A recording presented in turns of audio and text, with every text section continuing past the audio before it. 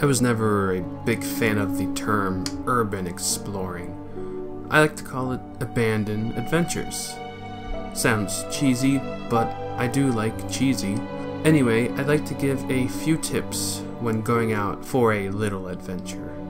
There are plenty of websites with detailed maps and directions to get to all the big places, but I'm here to talk about the smaller, more secluded areas.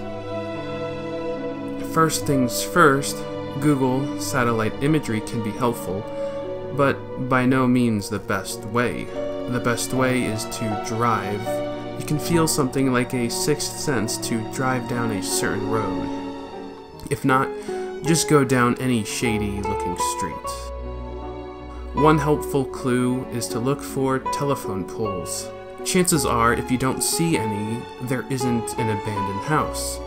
Now, you may find some sort of barn or stone hut, but usually you won't find something deep in the woods without seeing telephone wires leading the way. Unless, of course, it's a very, very old house.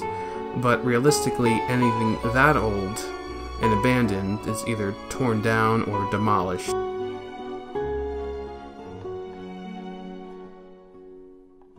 Maybe you aren't sure if a house is vacant. Sometimes they may look it, but you can never be sure. Check for a mailbox. If you don't see one, that's a good sign. Busted windows, open door, another good sign. I like to knock, but entirely for a different reason. Squatters, homeless people, wild animals, make a noise. Be careful out there. Sometimes you might encounter people in these places. In snowy areas, I like to check for footprints. If snow fell a few days ago and there are no tracks, that's a good sign that no one's around.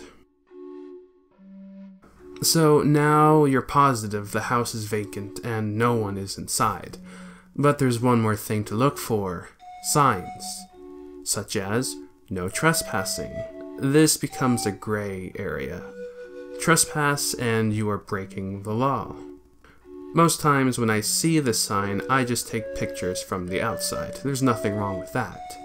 But if the area is completely secluded and there's no cameras, well, that's up to you.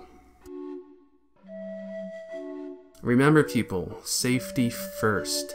Houses that are vacant aren't maintained. Watch your step. But also look out for mold. Do not breathe in these places. Face masks are important, though I'll admit I have a bad habit of not wearing one.